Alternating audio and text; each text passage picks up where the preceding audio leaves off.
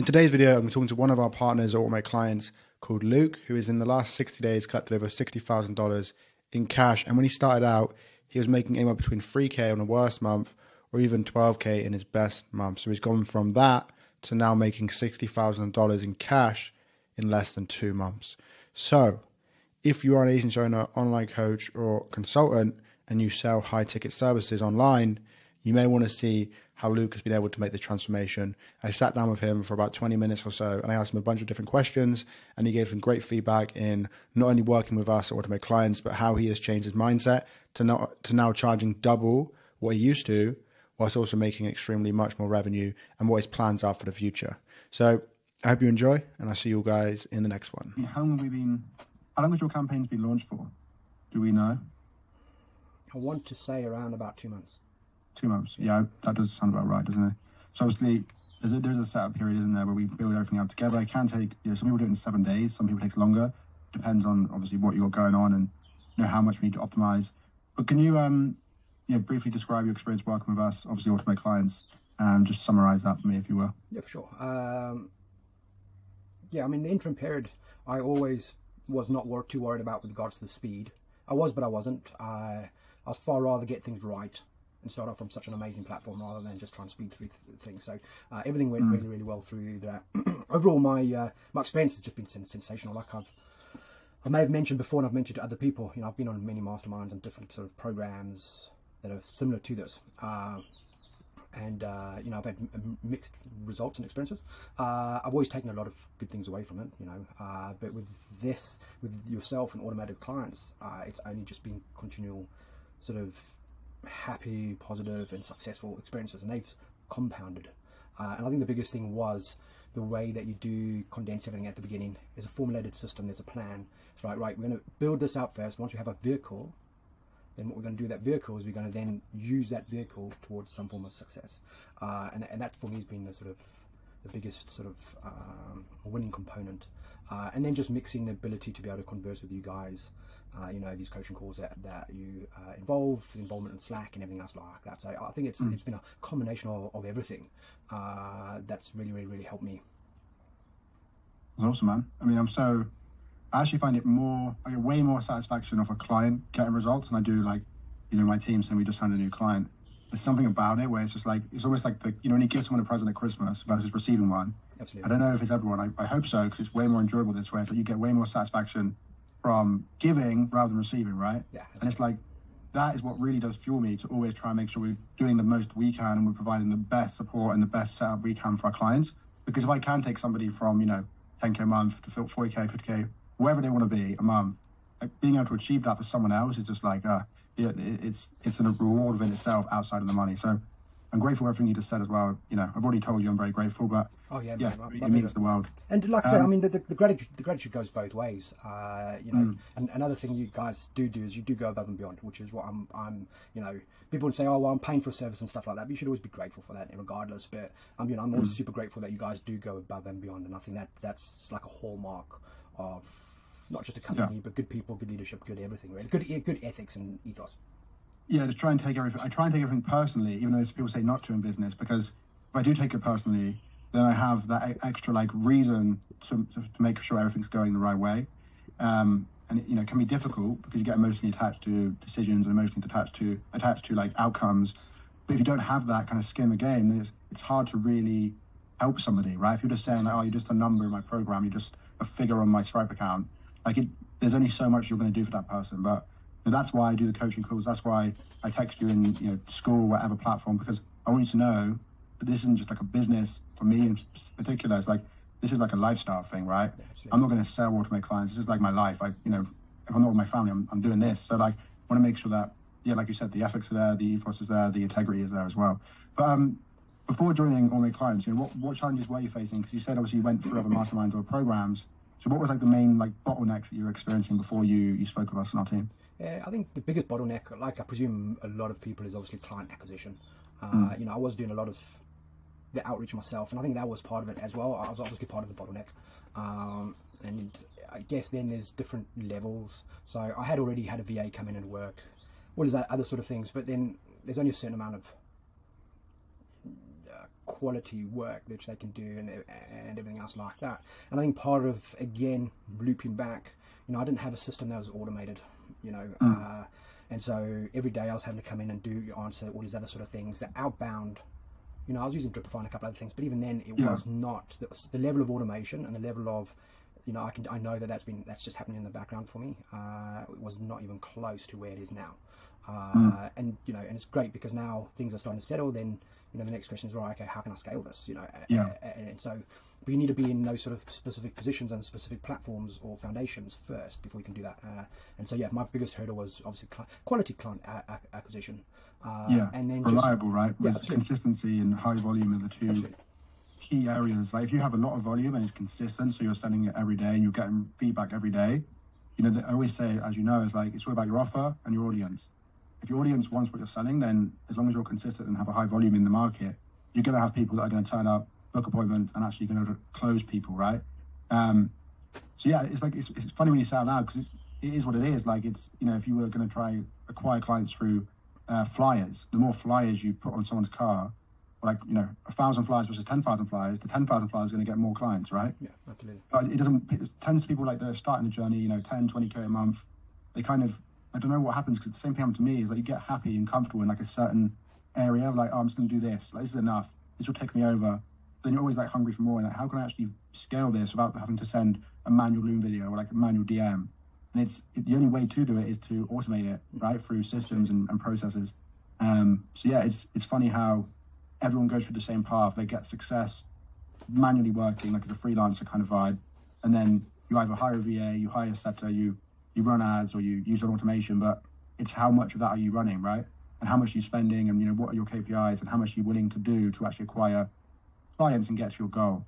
So it's always like, you know, for you, for example, if you're like, I want to go to 100K a month, 200K a month, it's all about then working out, you know, how much you need to send, right? So you've got 2 profiles on LinkedIn, you've got 3 maybe, and then, okay, well, if you had 6 profiles, or if you were spending 3 times as much on ads, or, you know, it can be as simple as just duplicating the volume and you'll get triple the amount of results.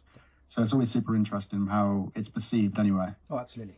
And I like what you said earlier as well with regards to, you know, honing the offer and everything else like that, because I had a good offer anyway. But I was underselling it, and my mindset was, you know, underselling it, and then it wasn't through you know, through the experience of the onboarding and then doing all this, you know, all the stuff that you do in the background, that I then started to relook at it, re-ask questions, redo things, and then you were questioning, well, could it be more? Could you, etc. And you know, testing things. That basically, I mean, the outcome where we are now is, you know, my price point now is probably doubled, and the time frame's halved. Yeah, it's always the way, man. Yeah, absolutely. And so part of that is also, you know, being in an environment where you get to ask those questions, and people ask you those questions, and you know, you get a chance to ponder upon them and test them, etc., etc. So that's a huge component too. And it's all mindset. I remember I told you, was it like an hour before the sales call? You're like, oh, how much should I charge? Because you were getting no pushback from the price, right? It was like 9.5K, no pushback at all. So I said, hey, let's do 12K and see what happens. And I could sense there was some anxiety there about like, is that a risk? Because if they say no, then I've lost that client. But ultimately, it's not about the price, right? You know, it's not the price of milk is irrelevant in this case. It's about the transformation that they're paying for. You know, the type of client that you work with, it's a drop in the ocean, right? It's like, you know, if you can, I honestly believe you could triple your prices from where it was, and even maybe more than that, because it's just the value that you provide is holistic. It's, you know, what is it? So you've got wealth, you've got health, and you know the main 2, right? Yeah. You're focusing heavily on, you know, an unsaturated, in my opinion, part. Everyone's all about how to get more money, how to get new clients. Whereas you're like, actually, if you improve your health, your revenue's going to go up anyway, right? Yeah. And that opportunity for especially 7-figure business owners is what they need to go from a 7 to an 8 to a 9 to a 10. Because if they have more focus and clarity in the day, they won't have all of these, you know, anxiety feelings, all of these negative, you know, lack of sleep, as you know, better than anyone, is so important to fix that. You're literally guaranteeing their business success, but not by focusing on, you know, business. It's focused on what they're doing outside of business, which I think is so cool to see. Yeah, cheers, mate. Yeah, for sure. And it's, I think, probably the other side of the coin, isn't it? We're so heavily weighted on the one side, we've not really looked on the other side. Yeah, I love it, man. I think you can really scale this. I was talking to Matt about this recently, and I was like, there's something there where if all the ducks are aligned, I think you could you could make this into $1 million business easily. And there's not many people that come into the program and get results like you have. But as you've done it, it's kind of been like, and then when you were talking about, I want to get 100K a month, and then you were like, had this idea on how you're going to do it. And I was like, maybe you should do it differently. There's so much potential there, based on the responses you're getting, based on, the prices you're charging and everyone paying in full. Like, there's so much that you can do. I'm so excited to help you get there as well. Okay, cool. So I do have a couple of questions. I'm not that good at thinking on top of my head. No, I love questions. So, how did the marketing strategies, all the campaigns we set up, fix the problem? Obviously, you said automation was the biggest problem. I guess now, how much time are you spending on, booking appointments versus what you were doing before? Yeah, I think there's two parts to that. So, number one, having a specific plan that has been used and replicated that is going to create an outcome. So that's number one. You still got to have faith in it. So people have still got to buy into it, and that's the whole thing. If they don't believe it, then they're probably in the wrong place anyway. And no program's going to help them regardless. And number two, I like you gave the framework, and you actually allowed people to input their own identity into that sort of framework of outreach. So you said, look, this is what we do. This is like templates, etc., etc. Input all these other sort of things, and it's just a blend of already done for you, putting your own stuff in there. And I guess that just helps to take a lot of the guesswork out, because I guess one could also argue that there's 10 different ways that you could message someone and get the same outcome, but we spend so much time trying to figure out which one we want to choose. Whereas what happened is you came and said, look, this is the one we do, have faith, let's blend it in. And then because you've chosen one, all your time's in taken away from having to source all these others. And I think that helps a lot. Like it really does. And with regards to freeing up time and that, it's like it's huge, especially now that, and even now my setter who's come in, I know they only doing a couple hours a day anyway. 2, 3, maybe 4, depending upon if they add it all up. And that can only happen because everything's been systematized and automated into one area, rather than just having to log onto individual profiles, having to, because it's tough when you're not just doing it on your own, but as you know, you're going to LinkedIn and all those other sort of places, and you loads of messages that come through, and you're trying to figure out unread ones versus read ones, and all those other sort of stuff. So for me, it's been brilliant. It's been a game changer because it's allowing me to think more on the business rather than being lost in the business. That's literally what we focus on. It's funny because that's the whole idea, right? In our marketing, that's what I say. Like, are you tired of working in the business, want to work on the business? And it's like, it's such a commonly used sentence that I think sometimes actually gets missed. And what I find difficult is actually making people see what we actually do, right? For example, when you first booked a call, how much difference was your expectation versus the reality, which obviously you've now experienced? When I booked the call, do you mean my expectations before we even jumped onto the call? Where, what I'm just very aware is it's a very competitive space. Every person I speak to, is speaking to 5, 10 different competitors of ours all at one time. So, and you've joined other programs or everything like that. But when you saw our ad or you saw our marketing, were you just thinking, hey, it's just another, was this just another kind of person? Let's just see what I have to say, but I'm not expecting much. And then now that you've actually, made the jump, paid to be in our program, what has the reality been like versus the expectation that you first had when you saw our marketing? Yeah, for sure. So I'd seen your ad quite a few times before anyway. But at that present time, I was already sort of engulfed in some other programs. And so I do remember, I think maybe it was Instagram saying, you get to save adverts, you get to save these things. And so I think what happened really was two things. Number one, I got to a point where I was just really starting to get fed up and tired. So you get to that point, like any decision gets created because you get to a point where like, okay, this no longer works for me.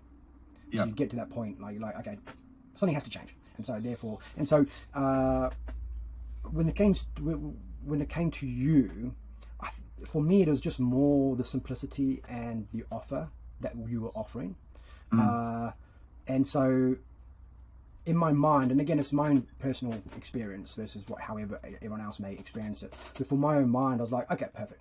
I'm genuinely an eternal optimist anyway. And so I thought, okay, if you had your offer, and I thought, right, okay, if you can deliver at least half of that, then I am in an infinitely better position than I am now.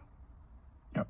And so when I came onto the call, that was my sort of experience. I was thinking, okay, look, I'm happy to give you the sort of thing. If the call goes well, obviously, if I feel like there's an alignment or there's a congruency there, you know, because you know, and I know, you've been on enough calls, you can see through all the stuff. Yeah. And so I was like, okay, if I feel there's a good congruency through there, and bearing in mind that it's still me who needs to do the work, and so I'm happy to do that. If they can deliver half what they do, then I'm going to be very super happy then compared to how I was anyway. And so I went in with that sort of expectation. And then once I signed on, then the experience was much more, because I didn't understand how much you would be putting emphasis in terms of like all the stuff you sent for us to fill out and everything else like that. I love that. I thought the personalization was really good. And I think because I love to personalize my programs, I found that was brilliant. And so even though I had those expectations, you definitely exceeded them in all avenues. And you know, the way I look at it is, even if we get to the end of the program where I am, and I've only, you know, you've fulfilled in whatever deal there was, etc., and you know, half of those outcomes, I'm still infinitely won. I've still, you know, 3x what I paid for, 4x what I paid for the program anyway. So I'm in a win-win situation. Yeah. But the other thing is, I'll be in a position where I have a far more foundational stability, whereas then I can then scale. And so even if the delivery was half, then I know in the next 8 to 12 months it's going to be exponentially different anyway. Yeah. If that makes sense. And so 100%. And so that was sort of my mindset was, I'm always open-minded. I always knew and I guess I came into the program thinking, look, if anyone's going to fail this, it'll be me for not doing the work and trying it, etc. But yeah, your offer was so good. I just thought, you know, even if and I figured you wouldn't be offering it if you can't deliver, obviously. But even if something happened, something really crap happened and stuff like that, and only half of that expectation happened, then I'm infinitely better. So it was almost like a win-win. I look at it as a lovely way. That's like the dream. That's like the dream sales goal, right? Like, yeah, absolutely. It's I think, you know, a lot of the times people forget that running a business is difficult, right? It's very, very hard. And some people, if not a lot of people, always want the easy route. Like, oh, I'll pay this person to get me this result and I don't do any of the work. That's not a reality for there's no business out there that is a reality, right? Well, that's not a reality in life, is it? No, exactly. And I think that's probably, you know, that's part of the problem with marketing, is that you do have to paint it a certain way where you get a lot of people coming onto the calls with a different expectation because they're kind of, you know, bought into the marketing. And again, that's why I also recommend everyone to have conditions in their agreement. Is that, hey, we can get you this result, but you have to do X, Y, Z to get that result. So it's not like, you know, no conditions. We're just saying this is going to happen, or if it doesn't, then you get a refund. It's very much like, this is going to happen if both of us do what we're saying we're going to do. And it's a partnership, right? I hate the word client. I'd much rather the word partner, yeah, sure. Because at the end of the day, we're helping each other. You know, you coming onto our program winning, you can then, you know, tell everyone else, for example, like, it worked for me, and then I can help you, or my team can help you grow your business, and then you get that benefit of keeping the systems forever, because obviously we're not a lead gen agency. Whatever we build for you is yours, is your IP, right? So after we've stopped working together, the system never leaves. So like you said, it's a lifelong asset for you, right? So I do think a lot of people come on just expecting, like, I'm going to pay $1 and I'm going to get $3 back, and if I don't, I get my original dollar back, right? It's such a weird way, in my experience, where, like, it just never works like that, right? And no matter who you pay or how much you pay them, there's no one that can be that involved in your day-to-day of your business to actually ensure that you don't do any of the work and that you are guaranteed results, no matter if you go on holiday for 2 weeks or whatever. So I'm very grateful for you to be the other side of that, and that you understood that it requires work from your end, and that, you know, you obviously have seen the results since. Now I guess it's a good time to ask. So in the 60 days we've been working together, how, you know, what does your revenue look like versus when you started versus now? And, you know, if you can paint that picture, that'd be great. Yeah, for sure. So beforehand, so probably the past 2-3 months beforehand, I probably only created a handful of courses. And so my revenue was very sporadic. So it's probably, actually, let's go back six months. I'd have times where it'd be about 10, 12K, and then times would be like 3K. And then that was just up and down depending, which is never good anyway, for not necessarily for business, but for mind and those sort of things, etc. Because like for me personally as well, I burnt my bridges at the beginning of the year when it came to clinic work. So I stopped all clinic work, and basically it was just like, okay, because clinic for me was, I was earning a very good income and it was just easy money. And so I basically burnt the bridge, no more clinic work. And when it came to sort of doing my license and all that, still fully licensed, but I put myself down as for specific clinic stuff, you know, I won't be doing any clinical work. And so that stopped me from being able to go, obviously I can reverse it, but that stopped me from basically doing that. And so that was sort of part of what pushed me to start to seek, you know, other sort of ways. And then with regards to revenue, so I probably went from, like I said, between 3, maybe 12 at the best month I've ever had, to now probably 15 to 20 now, over the past, you know, 3 months. Awesome. Probably more, 25 on some months. So, you know, I've got 5 paid in full so far, which is amazing. And so, yeah, it's been brilliant. Really, really good. That's awesome, man. And again, just the calls have not been as prevalent, I'm sure, as many, but as we've spoken about, the calls I have had have been world class. You know, the people have that's come very in important, have right? been very, very good. Yeah. I think that one thing as well is like, so it's never about how much per book call. It's never about, you know, what it is all about is cost to acquire a customer, right? So like I said to you, you could spend $1,000 on a book call. If you knew that book call was returned to a client, then you pay it every day, all day, right? Yeah, absolutely. So everyone gets stuck on like, how much is it going to cost per lead? How much is it going to cost per book call? You need to stretch it out. You need to work out what's your goal, what your profit margins you want to be, and then re-engineering it, right? Then you can be like, okay, I've got this much to spend on marketing, this much to spend on sales team, this much to spend on fulfillment, and then this is my desired profit. And then you can work backwards from there. And that's what everyone should be doing. Even if you're at 0, you need a plan. Without a plan, you won't know. Yeah, for sure. So sorry, I did skip over that because it triggered a thought in my brain. So yeah, so the whole program, you started like 12K, free to 12K, and then in the last 60 days, you've got 5 paid in fulls. Is that right? Yeah. And then how much? Obviously, I know some of it was 9.5 in full. Some of it was 12. How much in total do you know? It will be 60 plus. Wow, Yeah. 60. So pretty good then. You've been going to have some nice dinners or not? Are you Yeah, conserving absolutely. No, I've had a couple of nice dinners. A lot of it's gone back into, you know, things, etc. Anyway. Yeah, of course. But no, it's been brilliant. Like I said, it's been it's taken a lot of stress off. Yeah. Like big time, a lot of stress. And it's just allowed me to sometimes have days where I've properly detached from work. Awesome. Which is so important. And so yeah, it's given me the confidence to do that too. So yeah, it's been brilliant, really, really good, and the confidence to know where you're going next, right? Absolutely, yeah, without a shadow of a doubt. Opens up the possibility of whatever your goal's going to be. Yeah, no, for sure. I mean, my more. first goal is consistent 50 grand, then 100 grand, then you know 200 grand, etc. So yeah, absolutely. I mean, the goals are huge for me, Awesome. and yeah, this has been a huge, wonderful, eye-opening experience of, you know, having this, you know, revenue come in. You know, last question, because we've been talking for a while about this, but would you recommend our agency, I guess we're an agency, to other businesses seeking our services, and if so, what would you say to them? Yeah, absolutely. I mean, I wouldn't even hesitate, to be honest. And what would I say to them? I would say, look, you can ponder, you can think, but if you need to increase consistent revenue, if you need to get consistent leads coming in that are quality, if you want to set a foundation that you can scale with your business, then there's nowhere else to look. Like 0. There's just no point looking anywhere else. And the reason why is that everything's just there for you. It's just a matter of just basically opening the door, having the faith to go through, and then just closing the door, and you won't regret it. Well, I appreciate that more than you know. So what I'm going to do now is, oh mate, I wasn't recording. No. Oh my god. Oh no. Well, I swear I pressed the button. When you joined, did it not come up with the little thing? I don't know. Oh Luke, what have I done? It's the most frustrating thing that's happened to me in a while. Oh, I can't just go through that again.